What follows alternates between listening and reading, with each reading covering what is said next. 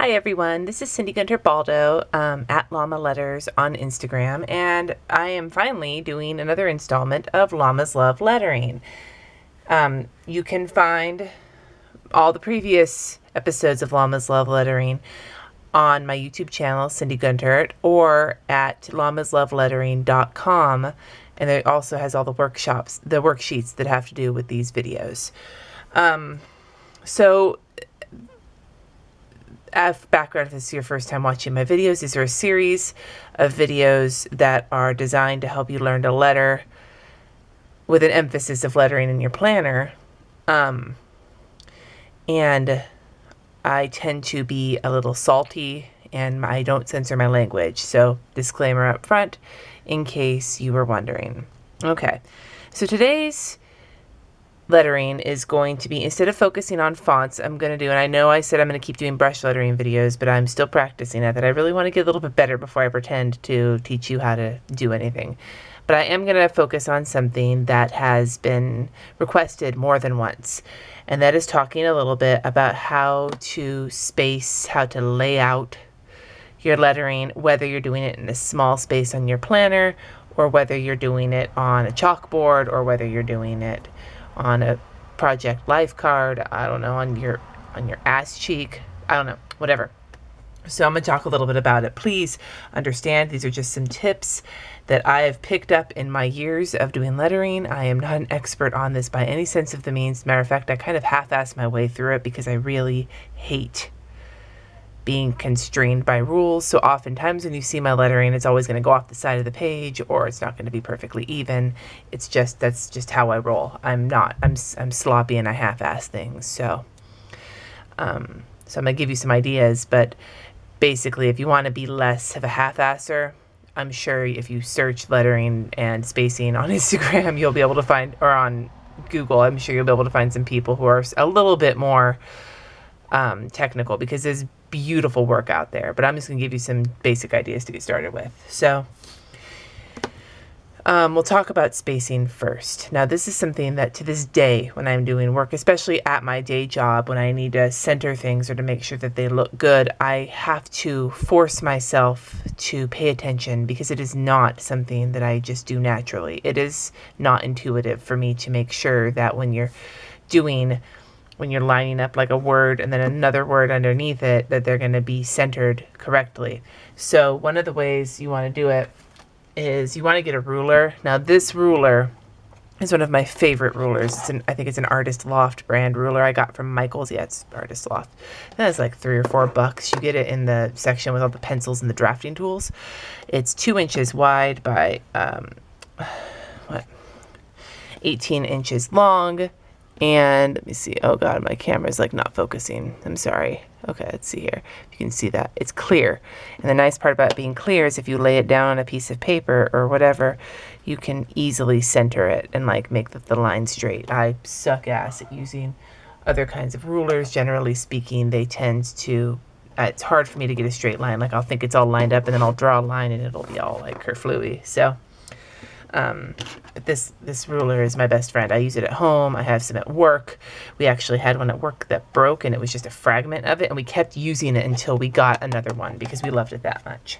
So these rulers are handy. And then a pencil is, generally speaking, like, you know, a pencil and an eraser are your best friends for this. Again, do as I say, not as I do. I don't often use my pencils because they annoy me. I like to live dangerously, but pencils are really helpful. Okay, so for example, one of the tips in terms of spacing your letters is if you have a word, I'm going to keep using like a couple of phrases. So the phrases that I'm going to use, I'm going to just use one phrase, I think, for most of my demonstrations today, and it's going to be planner girls rule. Okay, that's going to be the phrase that I use. I'm going to leave myself a post-it so I don't forget that's what I'm doing. Okay, so planner girls rule is the phrase I'm going to be doing. So if I wanted to do planner girls rule and I wanted to center it on the paper, then I would take a look at how wide the paper it is. It's 8.5 inches.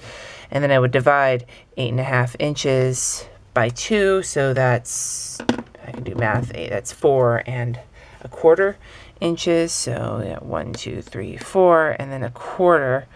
So I'm gonna just make a mark there as the center, right? And then I'm gonna decide, so I'm gonna go 1 inch in on the paper. So I'm gonna draw, whoops, well, whatever, close enough. So it's 1 inch in. So that's how wide I want my first word to be, and there's my center, okay? Now you look at your word planner, and that's gonna be your top word, right? So PLANNNER. I can't spell. PLANNER. So that's 7 letters. So you find the center. So if it's an odd number, you pick the center letter. In this case is N. If it's a 4-letter word like rule, you go RU and then think about the center. So you would put the center of those 2 letters here. And if it's an odd number, then you take that middle letter and center it over the center. Now, if you're trying to really get good at spacing your words, you could start by the middle letter and then just go outward. I'm just sketching the letters out right now.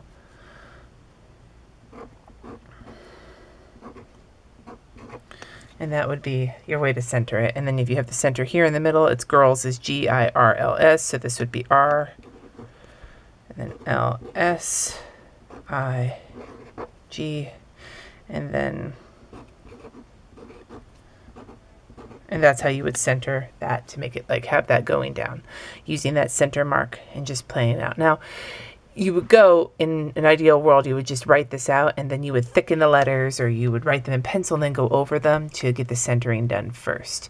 Like, you don't want to start fancy lettering right from the start unless you're pressed for time. You just want to get the letters sketched out and then add on to them. And that's a really quick way to keep everything centered.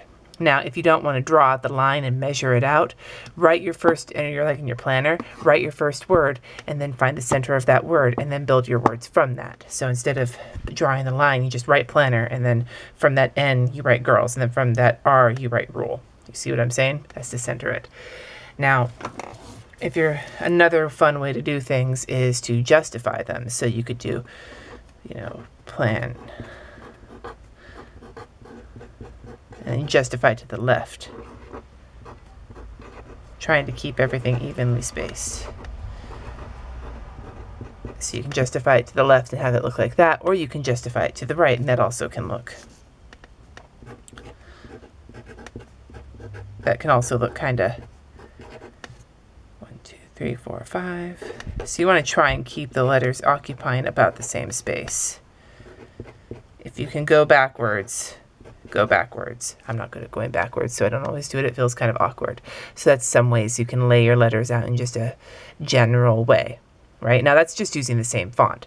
Now, another method, so that's just doing them flat out. Now, another method of making some interesting, just plain layouts is to use a shape.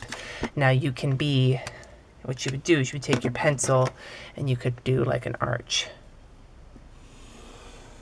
Right? And then you would write, you would start in the center, if that's what you were trying to do, and use the arch as a guideline planner. And then you could do a second arch, you know, and do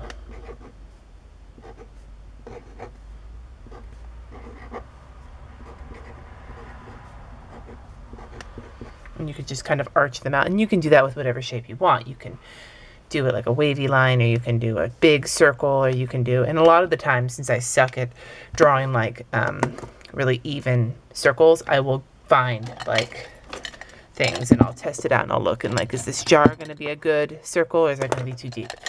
Oftentimes at work, you'll see me going around looking for everything that's possibly round to find something to serve as a good guideline so that it looks even.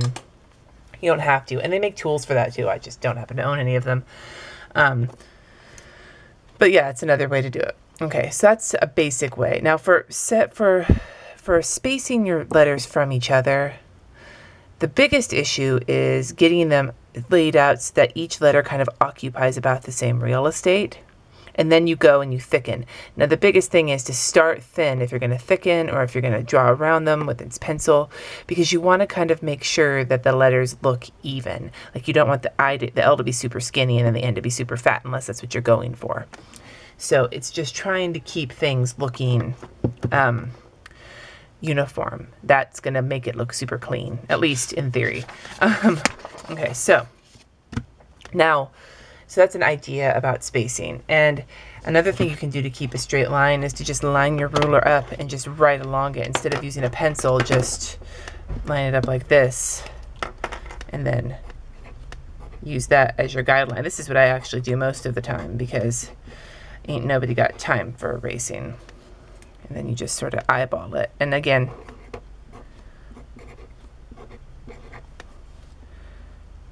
eyeballing it doesn't always work out, but you never know. Okay, so that's another way to do it. Okay, now to get into a little bit more of the meat of this, when you want to start doing something, you want to start mixing fonts up, or you want to start mixing sizes up, one of the things you want to do is you want to pick a couple of different styles that look kind of cool together. So like instead of Planner Girls Rule all in printing, you could write Planner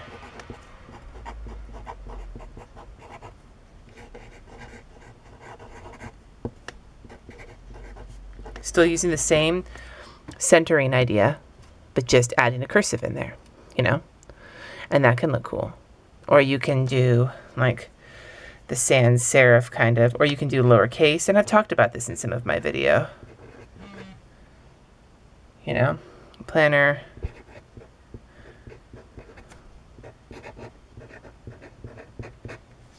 you know, you just vary up kind of how you're writing. And it's very simple. You don't have to do a lot of thickening. You don't have to do a lot of embellishing.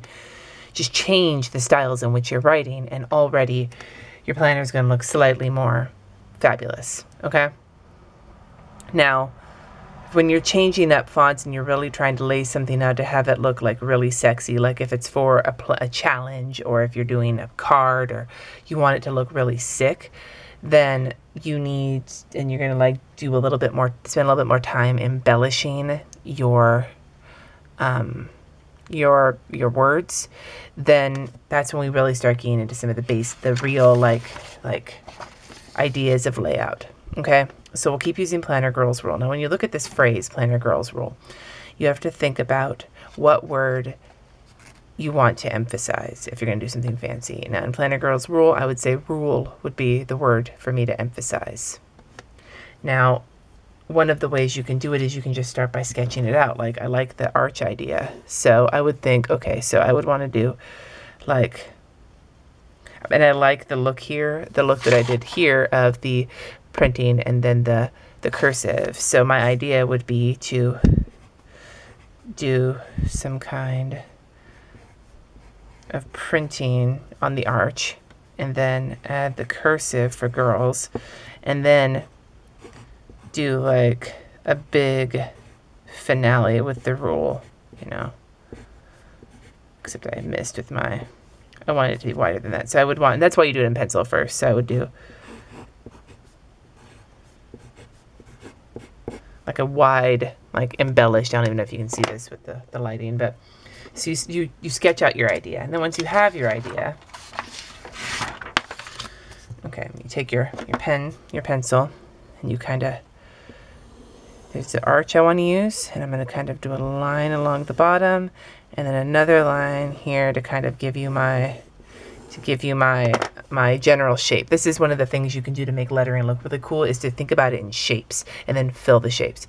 Now if I was doing this and I was trying to be super fancy, then I would have measured out with this and done like the equidistant arch and then measured these so they weren't all over the place, but I'm lazy and don't care that much right now. So okay, so I'm going to start in the middle again, but I'm going to do lowercase because that's what I thought would look nice. So I'm going to start with the N here, and then the other N, and like I said, I'm following the arch.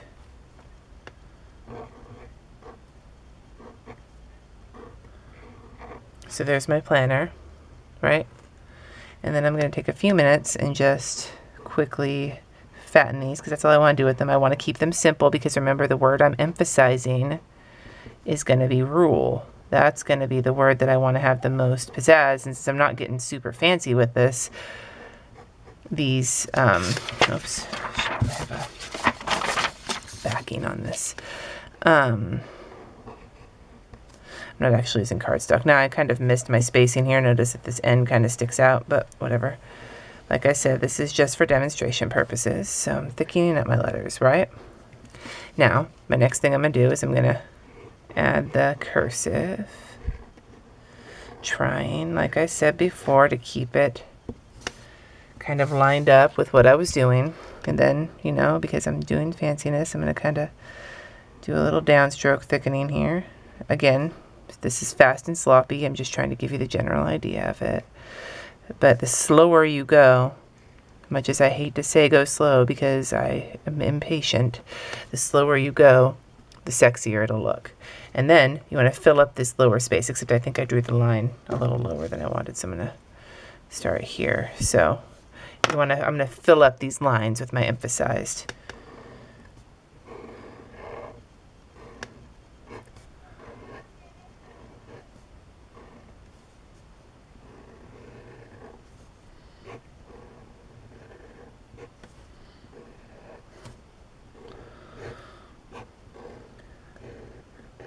And notice that the font that I've chosen for this word I'm emphasizing is more elaborate than the other ones. And then I'm just going to add some this in here.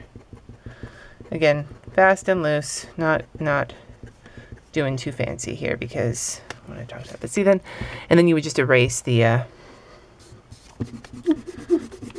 lines. A little buggy over here. Okay, whatever. Fast and dirty erasure. And then you have this Planner Girls rule. Okay, so that's one idea of taking your emphasis. Now taking the same emphasis word and the same phrase, but this time I'm going to do it inside of a circle. So I'm going to draw my janky little circle here. And I'm going to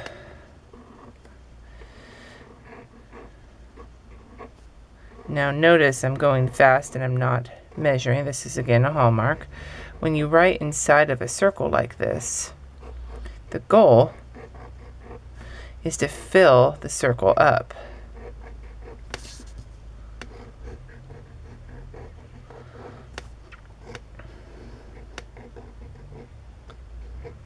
So I have planner and then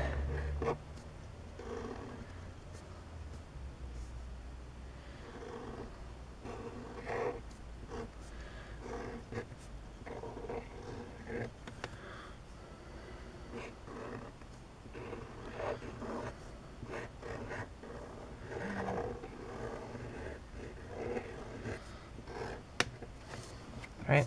And then I can go and embellish these. And because I have these little cracks, this is where I can do like a flower, some shit, you know, just to, but then you erase the circle and you have this circular letter. And that's another way that you can, and you can do this in any shape. You can do it with a heart, you can do it with a diamond, you can do it with a square, rectangle, you know, octagon, I don't know, I never took geometry, so some of those various shapes, and you just, the idea is to kind of fill it.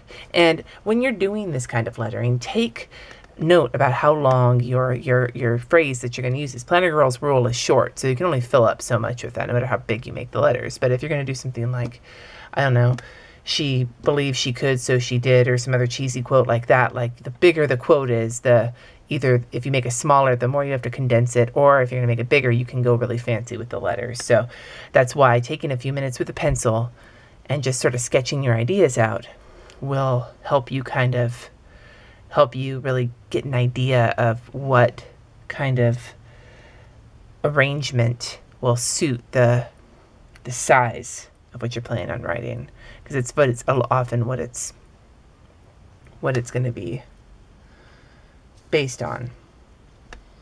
So that's one way to do it. Now, I want to mention that you need to really, when you vary your fonts, don't go too crazy. Now these are all 3-letter words, so 3-letter sentences, so 3 fonts. That's cool, man. I wouldn't do more than that though, unless you're getting like super crazy with it. You want to pick a couple, like you could do like, you know, if I was in my planner,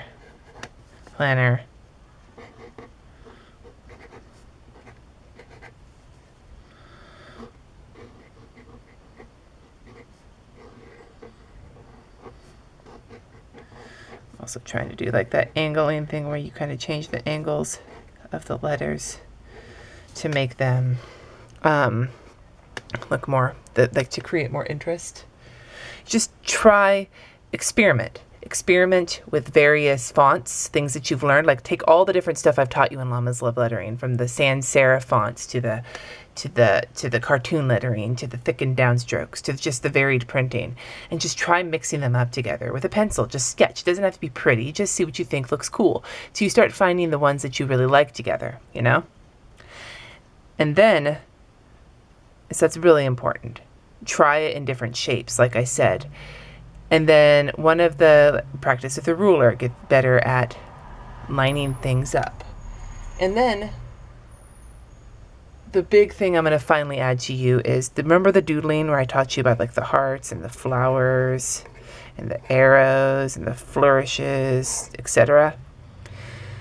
And we'll spend some more time on doodling later, but those are immeasurably wonderful when you're doing this kind of layout, especially if you screw up. Like here, I forgot that it wasn't going to fit perfectly. I didn't intend for these spaces. I didn't intend to have to use the exclamation point, but the doodles filled it up nicely. And especially if you're doing this kind of a shape thing, you want to fill your space up. Don't go overboard. Too many doodles looks like, you know, too many stickers.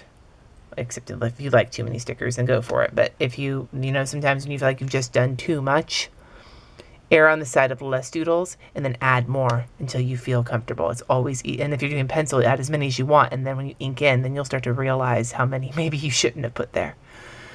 I know this was kind of brief, well, not really for my videos, but I just wanted to give a brief overview on some tips for laying out, especially if you're doing challenges and stuff. I just got on Periscope under Llama Letters, so I'm thinking about doing a session to answer lettering specific questions, and I'm probably going to do that this next week if I can figure out how to use it. So if you don't follow me on Periscope, I'm at Llama Letters. If I follow you, and I haven't tuned in anything yet because I don't know how to use it yet, but I will be doing a Q&A live just to talk about lettering questions. So start thinking about them. This isn't going to be the same as like I'll tell you all about my personal life. This is more ask me some specific questions that I might be able to help you with. Anyway, I hope you had a good time watching this video. I will see you next time. Glad to be back on the wagon again, and happy lettering.